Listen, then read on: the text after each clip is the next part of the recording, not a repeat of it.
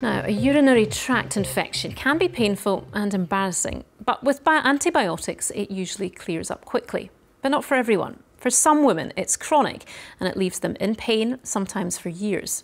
This has led some of them to spend thousands of pounds on a diagnosis and treatment. Here's India Grant. It's 6 a.m. and even though I took something to help me sleep, I haven't really slept.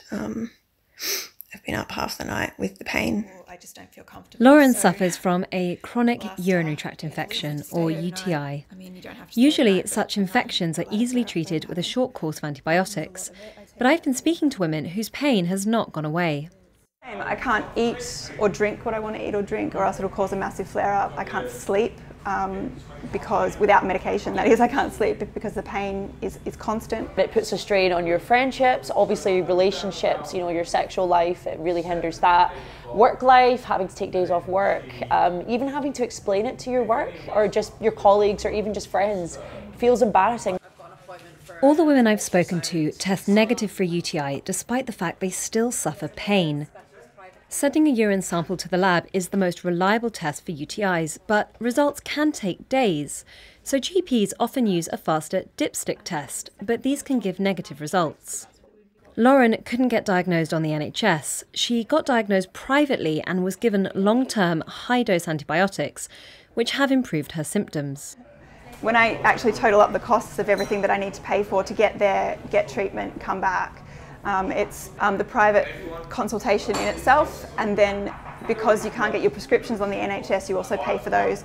So my average cost of a trip to London is about £600–700.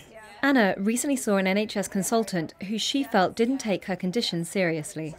So I was referred to the urologist on the NHS. It took months, obviously, and then I went and I just felt very dismissed. And all in all, the appointment was about 5 minutes long. So I had to explain my years of pain that I've went through in this 5 minutes and kind of plead my case almost. The NHS doesn't routinely offer long-term high-dose antibiotics as a treatment for UTIs. We always have to worry about long-term antibiotics because that can cause antibiotic resistance. And just to emphasise, that antibiotic resistance is about what happens in society, but it's also what happens to that individual person. So that individual person is more likely to develop antibiotic resistance, and then antibiotics won't work. There are no easy answers, and with women being left in pain, all agree more research into this debilitating condition is needed. India Grant, reporting Scotland.